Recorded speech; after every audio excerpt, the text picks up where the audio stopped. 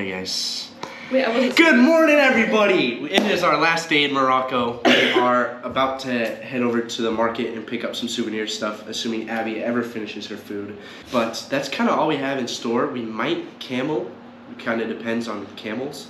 And then leave. We head back to Madrid. Our flight's at 8:30, which is in about like 8-9 hours. So not too bad. But it's gonna be another fun day. Africa was cool. I'll give you guys another review probably in the next video, but it's pretty out. And yeah, so I'll talk to you guys when we start moving. Abby, hurry up. All right, we made it to the market. We picked up some goodies. Do you have anything to say? That was successful. We were lost. Yes. And then we found it. And you're barely filming. No, I am. You're... I don't remember what I was saying. Okay, we got lost. We found it. And now we have some goodies. So I'll check in with you guys later. All right, we're grabbing some crepe. I don't really know what's going on here, but it looks incredible. You excited? I'm really excited. Yeah, I'm excited. We just had crepes and they were fire. There's pears and kiwis. I did briefly. It was pears, kiwis, blueberries, mango, strawberry, chocolate, and crepe, and it was great. So we're making our way back because we got to check out. All right, officially out of the market for the very last time.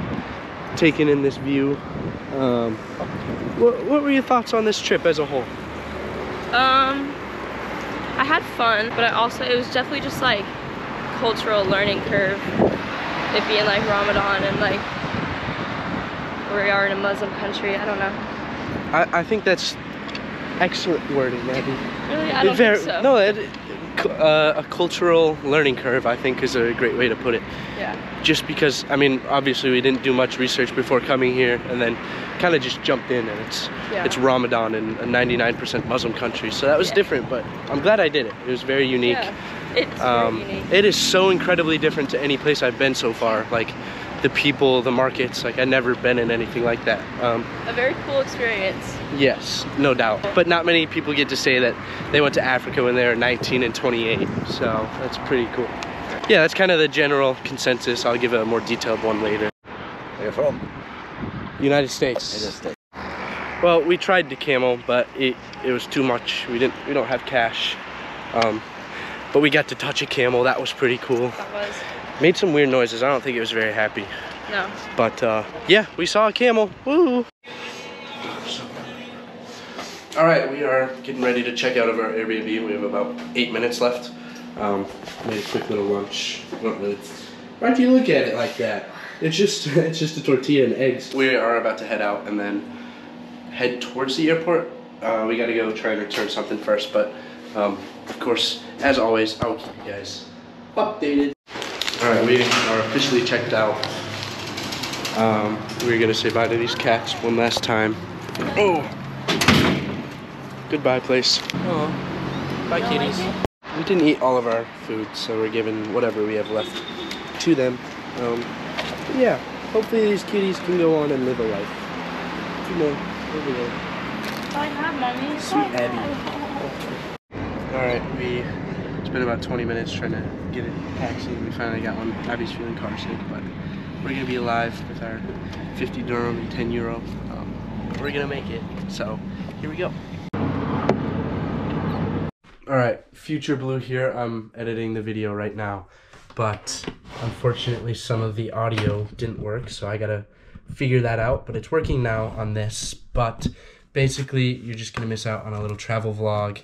But I thought it was more important to explain how Africa was. As a white male, it was pretty straightforward. I never really felt too scared or anything, at least in Tangier. It felt pretty safe. Of course, you're gonna have like the random scammy guys come up to you and try and sell you stuff or tell you to come look in their shop and whatever, but you kind of shrug them off. So it really was a cool trip for me, honestly. The beaches were super pretty. The market was super cool, like nothing I'd ever seen before. And it was definitely fascinating. Outside of the beach and market, Tangier, I wasn't exactly sure what to do with the rest of my time.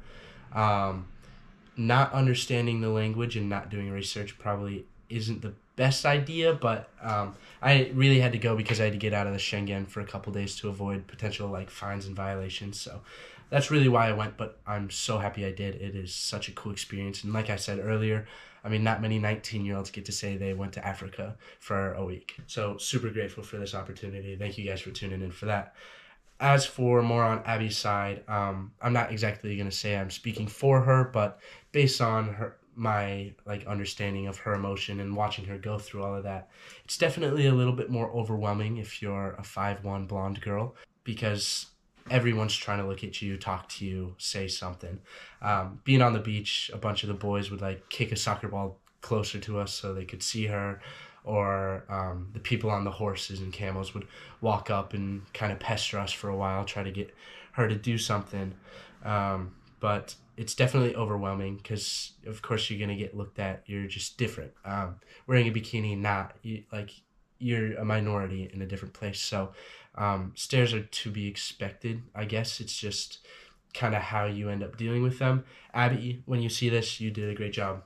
Very, very proud of you. You powered through a couple of difficult moments, but moving forward, as for anybody watching this video wondering, hey, can I go to Tangier? The answer is yes. If you're kind of going into it knowing you're not going to know the language, you're not going to know the area, and there's going to be people that aren't used to seeing people like you necessarily, and you head in with that mindset, it should be fine and you should be okay. Just make sure you're being smart, you're being safe, you're not listening to these scammers, and you're not like doing things you shouldn't be doing. Definitely don't want to get in trouble out there. But overall, the experience is, I mean, once in a lifetime. Super unique, very, very cool. So thank you guys so much for joining me on that wild week in Africa, and I definitely hope to go back to Africa again in the future. On top of Africa, I really hope to keep exploring the world over the next couple of years, and that I hope you guys follow me through that. But yeah, Future Blue is signing out. Thank you guys so much for joining me, and I will see you guys today, I guess. Tomorrow, I don't really know how that's gonna work, for another adventure. So thank you guys.